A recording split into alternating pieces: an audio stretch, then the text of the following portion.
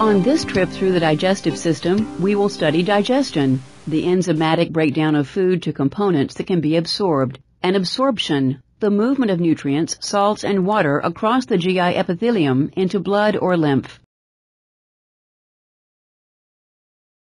Your goals for learning are to describe the action of the digestive enzymes and bile salts, to describe transepithelial transport of monosaccharides and amino acids, to explain the role of bile salts as emulsifiers essential to digestion and absorption of fat.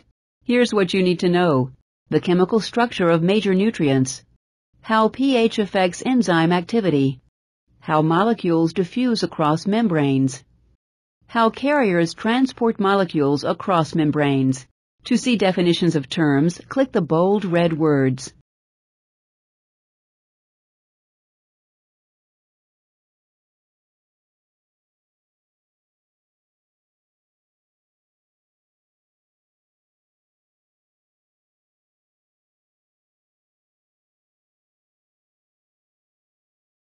Click the food to begin. Ingested food is first broken down mechanically into pieces that can be swallowed, then into small particles that can pass out of the stomach into the small intestine. Click the small particles. Small particles contain the major nutrients in our diet: carbohydrates, protein, and fat. Enzymes digest small particles into components that can be absorbed. In this topic, we will study the enzymes that digest each of these major nutrients. Click carbohydrates to study their digestion.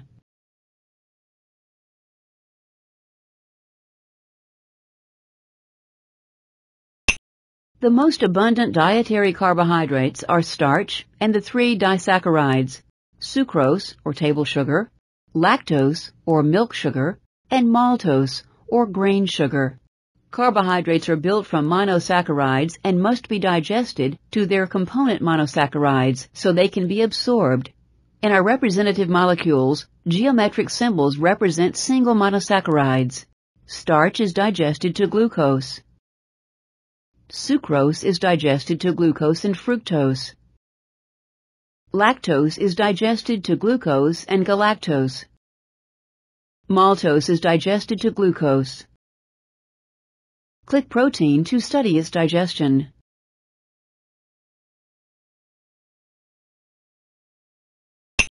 Proteins are digested to amino acids and small peptide chains of 2 or 3 amino acids.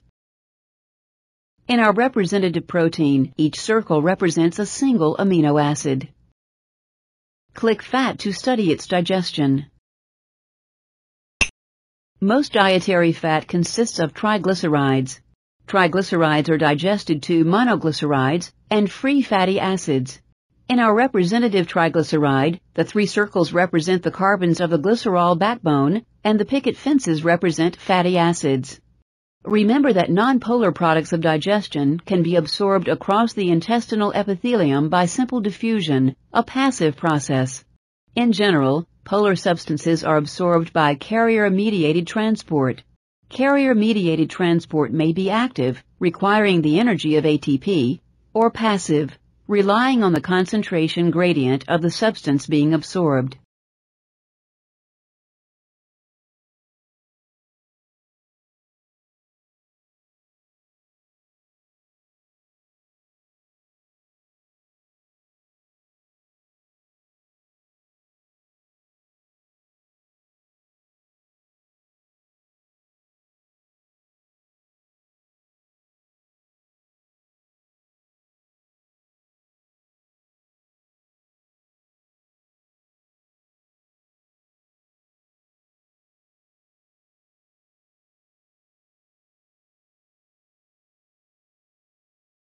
Plant starch and glycogen, animal starch, are the most abundant dietary carbohydrates. Carbohydrates are long polymers of glucose.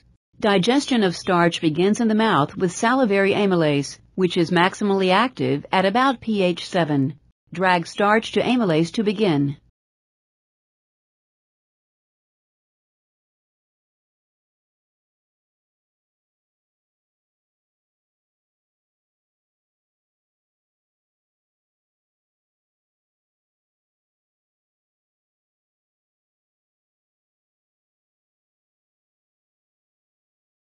Amylase breaks starch down to the disaccharide maltose, to fragments of 3 glucose molecules called maltotriose, and to small branched fragments called limit dextrins. In our illustration, each hexagon represents a glucose molecule. The hexagons at branch points represent glucose-glucose links that are not hydrolyzed by amylase. Click a digestion product to continue.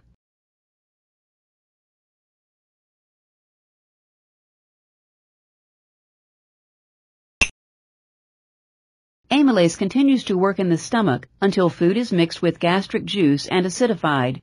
Acid denatures amylase. In the stomach, pepsin begins the digestion of protein. Proteins are long polymers of amino acids. Pepsin is the only major digestive enzyme that is maximally active at acidic pH. Drag the protein to pepsin to begin. Pepsin cleaves proteins at bonds between the amino acids tyrosine and phenylalanine, producing peptide fragments and a small amount of individual amino acids. In this illustration, each circle represents an amino acid. Click a peptide to continue. Pepsin is active only in the stomach. When chyme is neutralized in the duodenum, pepsin is denatured.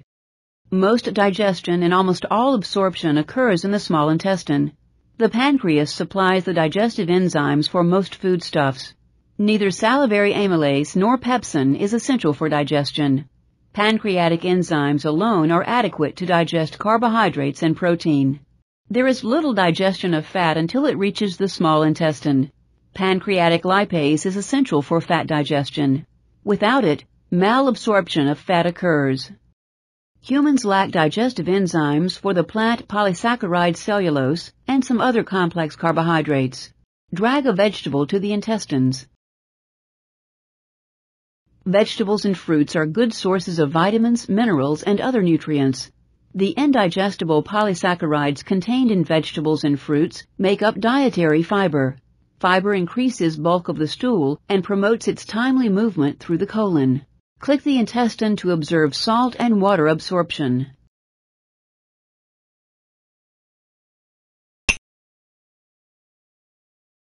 Most of the salt and water that enter the GI tract are absorbed in the small intestine.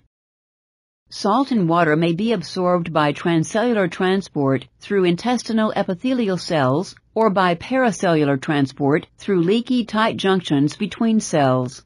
Paracellular transport is passive and keeps the total osmolarity of the intestinal contents similar to the osmolarity of blood plasma. Transcellular transport of fluid depends on active transport of sodium. Sodium-potassium pumps in the basolateral membrane pump sodium out of intestinal epithelial cells to keep the intracellular concentration of sodium low and to elevate the concentration of sodium in the interstitial fluid. Sodium enters epithelial cells at the luminal surface, co-transported with glucose or amino acids through sodium ion channels and on several other transporters, moving down its electrochemical gradient. Basically, chloride follows sodium, and the osmotic pressure generated by the movements of salt and other solutes into the interstitial space causes water to follow by osmosis. These transport mechanisms are similar to salt and water transport mechanisms in the proximal tubule of the kidney and may be reviewed in the urinary system module. The small intestine has the capacity to absorb more food than is usually ingested at one time. Increased intake causes increased absorptive capacity. It is almost impossible to exceed the absorptive capacity of the small intestine.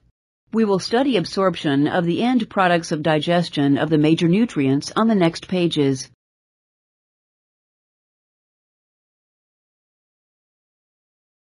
The carbohydrates that enter the small intestine for digestion include starch, its breakdown products from salivary amylase digestion, and the dietary disaccharides, sucrose, table sugar, lactose, milk sugar, and maltose, grain sugar. Drag starch to amylase to begin.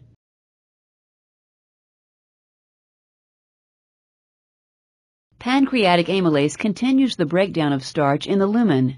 It is identical to salivary amylase and maximally active at about pH 7. Since only monosaccharides are absorbed, the breakdown products of starch and the disaccharides must be digested further. Brush border enzymes accomplish this job. Click an epithelial cell to continue.